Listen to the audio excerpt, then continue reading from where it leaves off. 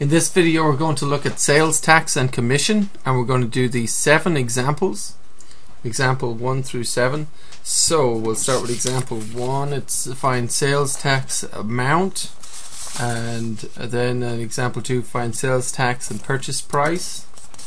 Example 3 is find total price given sales tax. Example 4, find the tax rate, the percentage. Example 5, commission, find the commission amount. Example 6, find purchase price given the commission. You know that commission is that, it's 11%, find the purchase price. And example 7 is find the commission rate, the percentage rate of commission. Okay, so let's have a look at example 1.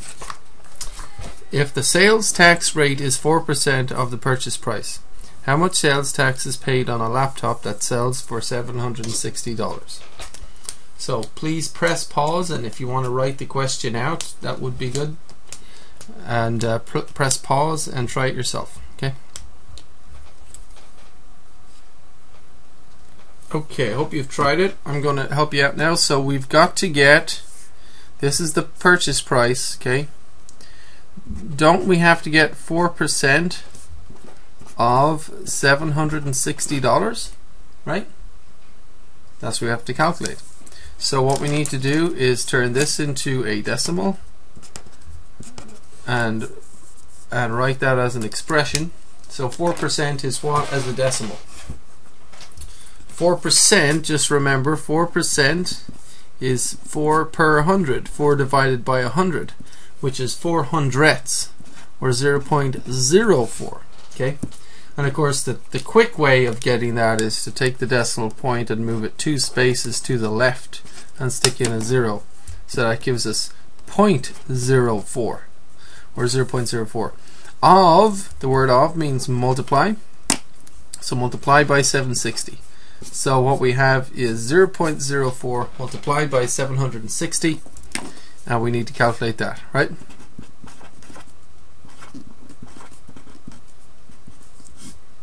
Four times 0 is 0. 4 times 6, 24. Carry the 2. 4 sevens is 28, and 2 is 30. So we have $30.40, right? Okay, example 2. Find sales tax amount and the purchase price. Suppose the sales tax rate in Idaho is 6%.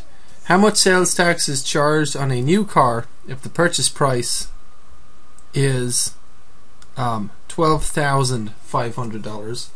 And then figure out what is the total price. Okay? So by all means write the question out if it helps you. It helps a lot of people to actually write all the words out, so you can understand better what it's saying. And then we'll try and do it together. So the sales tax rate is 6%. How much sales tax is charged on a new car if the purchase price is that? So what we have to get is 6% of 12,500. Okay? Does that make sense? So I mean, this is the kind of, the purchase price means the price before tax. Purchase price means before tax. Okay? So getting 6% of that, we've got to turn 6% into a decimal. So go ahead and calculate 6% of 12,500. Press pause and do it. Press pause and do this, and then check it on the video. Okay? Please press pause. I'm going to do it now in a second. Okay, I'm going to do it now.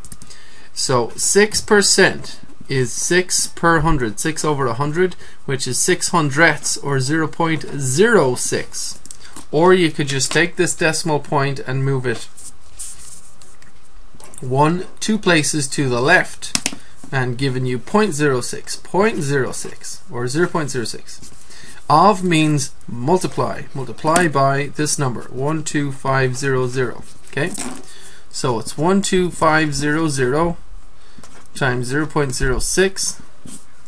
6 times 0 is 0. 6 times 0 is 0. 6 times 5 is 30. Carry the 3. 6 times 2 is 12 and 3 is 15. Carry the 1. 6 times 1 is 6 and 1 is 7. And let's see. I can put down a placeholder 0 and multiply by zeros, but what's the point in that? So I'm pretty much done now, right? And I have 2 decimal places in the question, so it'll be 1, 2 in the answer. So I'm getting 750. Okay, so 0.06 times that is $750. So the sales tax rate is 6%. How much sales tax is charged on this car? The answer is this is the sales tax, $750. Okay. Now we have to then answer this question: what is the total price? Well, what we do is we take the purchase price, which is $12,500. Then we take the sales tax of $750,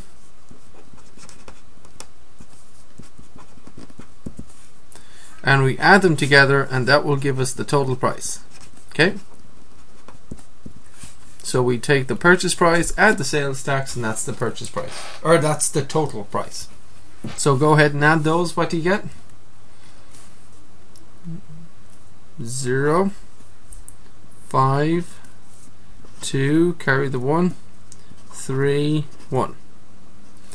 $13,250 is the total price, right?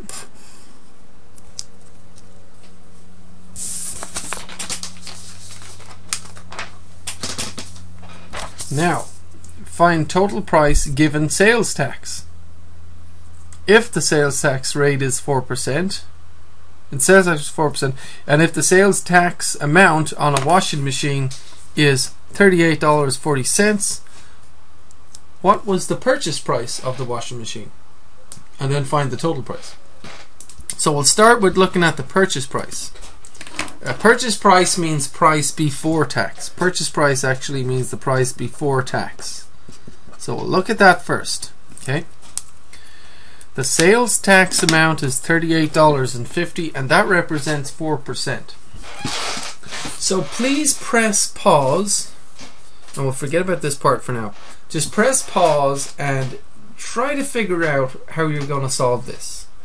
Just think about it, write a few things down, see what you can come up with.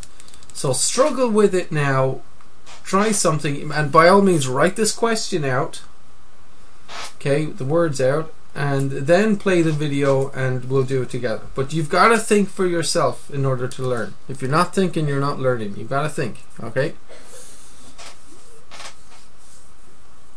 Okay, I hope you've had a chance to press pause and try it. I'm going to do it now with you slowly, okay?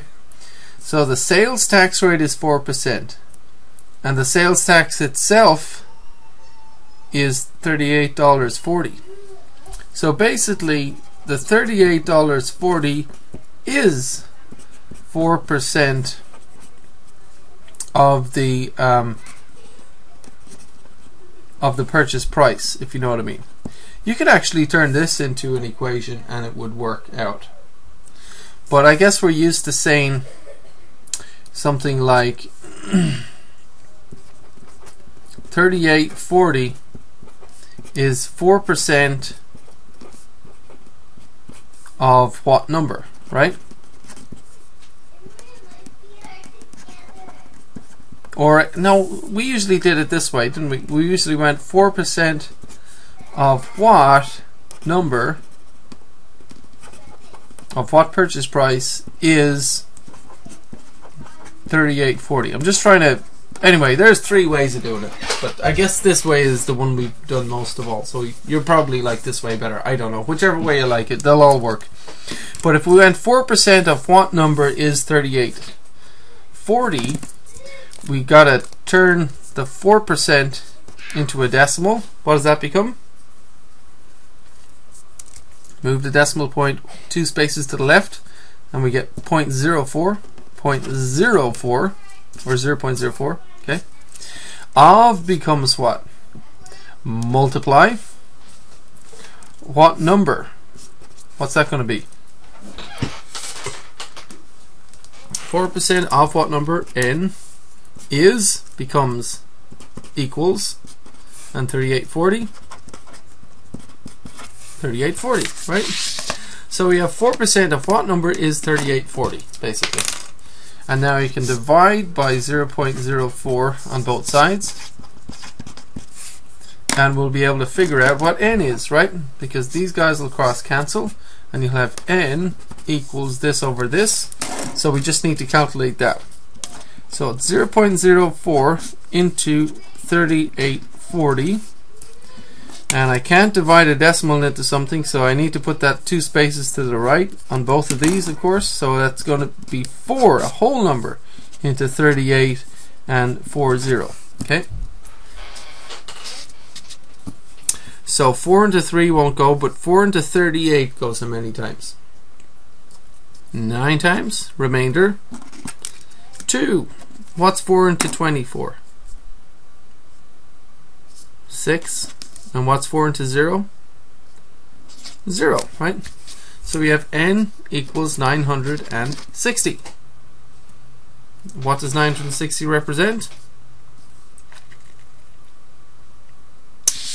We figured out 4% of what is that? 4% of $960 is 3840. So this is the purchase price, isn't it?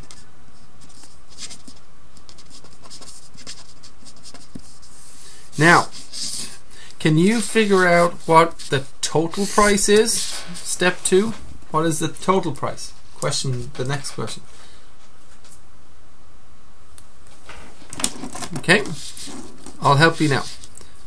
What you do is you take the purchase price, don't you?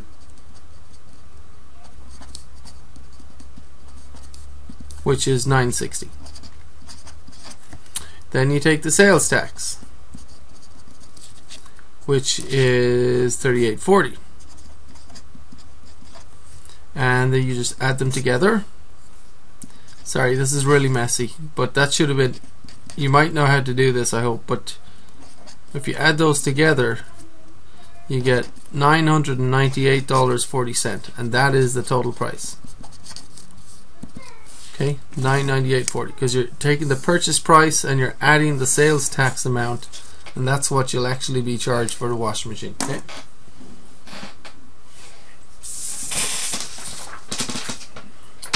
Example 4. Find the tax rate, the percentage rate itself.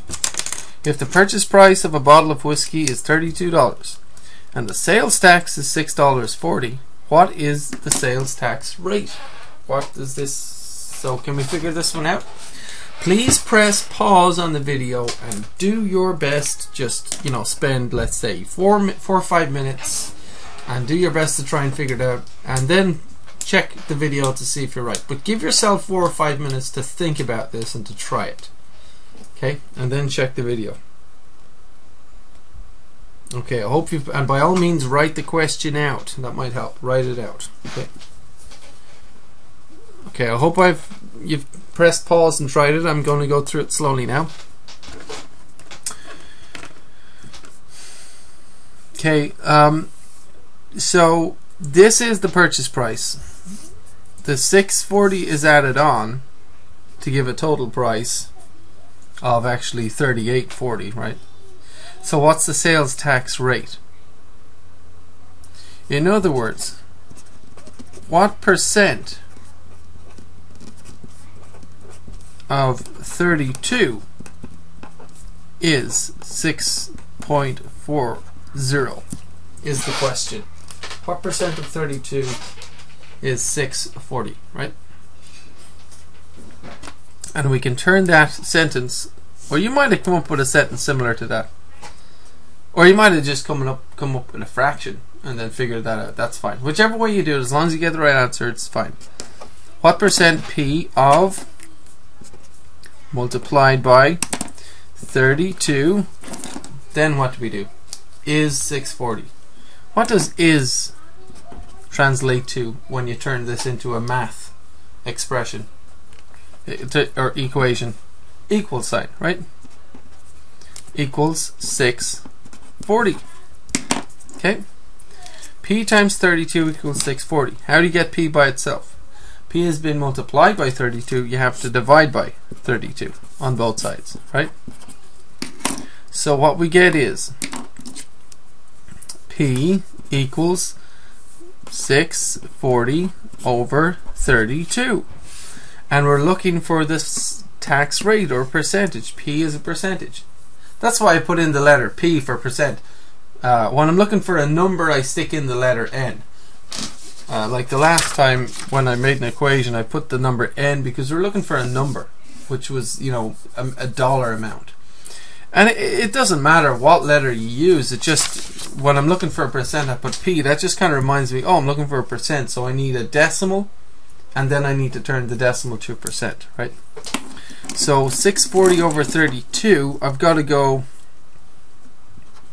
32 into 640, don't I?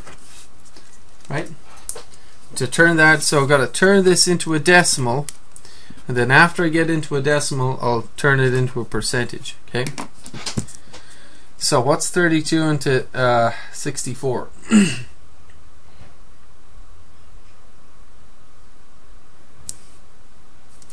Let's see, twice maybe, right? 2 times 2 is 4, 2 times 3 is 6, subtract, remainder 0. Well, that worked out. And the decimal point's here, and this is a 0. So this becomes 0.2. Write that as a decimal with hundredths. So right now it's just 2/10. How many hundredths is that? 0.20. So it's 20 hundredths, or 20 over 100, 20 hundredths. 20 per hundred is 20 per cent, right? Per cent. Now, of course, you could have just taken this decimal point and moved it 2 spaces to the right, plug in a 0, and you get 20% that way. But I just like to write it out to show you the whole thing. Anyway, what is the sales tax rate? The sales tax rate is 20%. Okay? That looks like the state of Washington to me, huh? Okay. Example 5, commission. A real estate agent has a commission rate of 3%.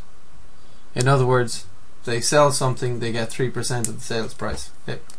If a piece of property sells for $125,000, what is her commission? Press pause, do it by yourself, then check the video. And by all means, write the question out if you want to understand it a little bit better. Okay.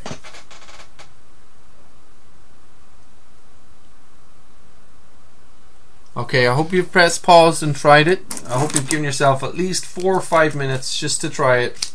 And now we'll go through it on the video together. Okay. What I want to get is 3% of 125,000, correct? And that's what I'll have to do. So turn 3% into a decimal. And what does that become? Well, 3%, once again, I'll just remind you, is 3 per 100. 3 hundredths. As a decimal, then that's 0.03, 3 hundredths. Of course, we can just take this decimal point, move it 2 spaces to the left, stick in a placeholder 0, we'll get 0.03 or 0.03. So 3% is a decimal, 0.03. Of means what? Of is multiply by 125,000. So what I need to do is take 125,000 and take 0.03 and multiply. So 3 zeros is 0, 3 zeros is 0, 3 zeros is 0, 3 fives is 15, carry the 1. 3 twos is 6 and 1 is 7, 3 ones is 3. I have 2 decimal places in the question, so I need 2 decimal places in the answer. So I get 37, oh, that's the decimal point there, 3750, okay? And that's a dollar amount, $3,750. piece of property sells for that amount, her commission is $3,750. So selling one of those a month would probably do, right?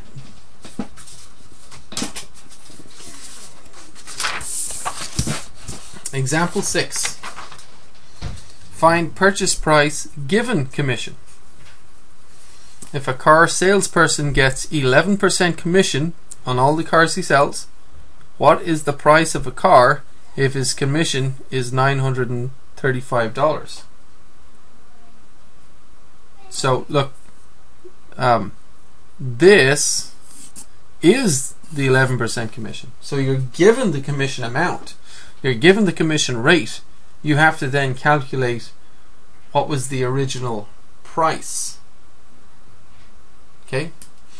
Now the price, it's the price without the commission added onto it, just the actual price of the car. Okay. Well, sorry, long story. Yeah, it's the price of the car. You know what I mean. Please press pause. Give yourself 4 minutes to try it yourself and see if you can get the answer, and then we'll walk through it on the video and you can check your answer and get help if you need it. Okay, so please press pause and by all means write this out first. Write it out and give yourself, let's say, 4 or 5 minutes. Just try it yourself and see how far you get. Okay. Okay, I hope you've pressed pause and tried it. I'm going to do it with you now. Alright, a salesperson gets 11% commission on all the cars he sells. What is the price of a car if his commission is $935? In other words, 11% of what is that? Or this is 11% of what number? You could do it that way. It doesn't really matter. You could say $935 is 11% of what number? That's another way of doing it. Right? Or you could go 11% of what number is 935, right? So I might as well write them out. There's another way. 11% of what number is 935. I'm just writing out 2 different ways of doing it because they're both correct. So either way, you can turn either of these into an equation and solve it, right? So in any case, let's do this. We'll do the bottom one because we've done this one the most. So we got to turn all of these into something, okay? So press pause and turn this into an equation. Turn this into an equation. You've got to put the 11% as a decimal. What is of? What do you do with what number? What do you do with this? What do you do with this? So press pause and do the whole thing yourself. Okay, have you tried it? Hope you tried it. 11% as a decimal. Move this 2 spaces to the left. We get 0.11 or 0.11. Of means multiply. Multiply by what number? What number? N. The letter N is equals 935. Okay, so you have 0.11 times n equals 935. If you want to write it out like this, 0.11 times n, like this if you like, equals 935, just to make it a little bit neater. That's fine. But in any case, to get n by itself, what do we need to do? N is being multiplied by 0.11. So to get rid of the 0.11, we need to divide by the same number. And now these guys will cross cancel. They'll leave 1s. And you must divide by this by 0.11 also. So I get n equals, and then I just need to do the division on this, right? So I have 0.11 into 935. Now let's move the decimal point 2 spaces to the right. And also on here, you see, it goes 2 spaces to the right, giving us a couple of zeros on that. So this becomes the number 11, and this is 93500. Now, what does that become? 11 into 93. 9 11s is 99, so that'll be 1 less than 9 11s. It'd be 8 11s is 88, right? 8 11s, 88. Subtract, what's 93 minus 88? It's 5, right? And bring this 5 down. What's 11 into 55? 5, right? 5 11s, 55. Subtract 0. And then 11 into, and that's the remainder 0, but look, 11 into 0 goes 0 times, 11 into this 0 goes 0 times, so you still need a couple of zeros at the end, don't forget that. Okay, so we end up with n equals 8500. What does n represent? The car salesperson gets $935, and we were looking for the price of the car. Price of the car was the number. 935 is 11% of 8,500 apparently, right? The answer is $8,500.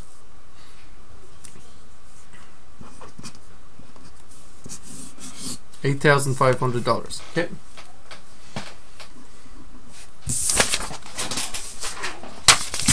Example 7. Find the commission rate. A realtor makes a commission of $4,400 on an $110,000 house she sells. What is her commission rate? Please press pause, give yourself 4 or 5 minutes, and try and do this on your own. And by all means, write the question out if you need to. Okay, and then check the video. So press pause in the video, give yourself 4 or 5 minutes, do your best, and then check the video. Okay.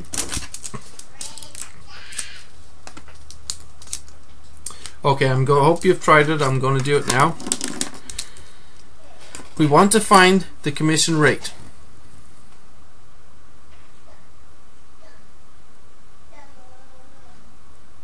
So I guess we're trying to figure out what percentage, right? What percent of this is this? Does that make sense? What percent of 110,000 is 4,400? Isn't that what we're trying to figure out? Or you could say 4,400 is what percent of 110,000, whichever way you want to do it. But so there's a couple of other ways that are of doing it. There's also many wrong ways of doing it, but there are at least 2 or 3 right ways of doing it. This is the way we've been doing it mostly. You start with the what percent, I guess. So please press pause and turn this into an equation, a math equation. Press pause and turn it into a math equation.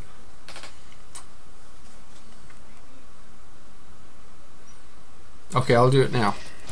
What percent? I usually like to write P of multiplied by 110,000. So it's P times that, right? Is equals 4,400. Okay. So to get P by itself, I divide by 110,000, and these guys cross cancel, but I must divide this side also by 110,000. Okay. So we get P on the left, and all I have to do now, is turn this into a percentage. How are you going to turn this into a percentage? Well, it's a fraction right now. Don't we have to simplify the fraction maybe?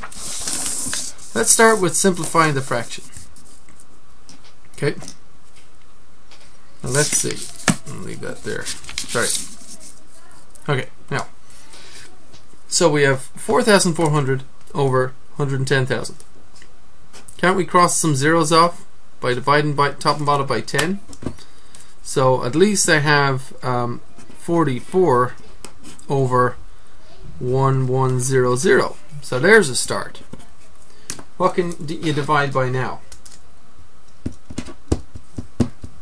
Well, this is an even number on the bottom, and we've got 44 on the top. You can divide the top and bottom by 2. I'm going to guess that 4 goes into top and bottom as well. So look, 4 into that goes once, 4 into that goes once. 4 into 11 goes twice, remainder 3. 4 into 30 goes 7 times, remainder 2.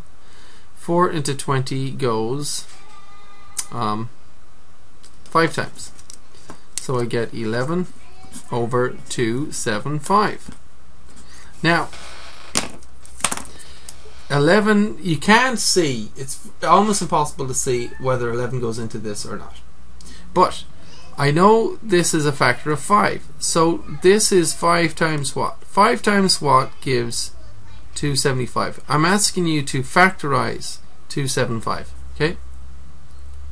5 times what gives 27? 5 times 5, remainder 2, and then 5 into 25 is 5. So this is basically, I'm just trying to show you, I have 11 over 5 times 55. Now can you factorize the 55? What's 55?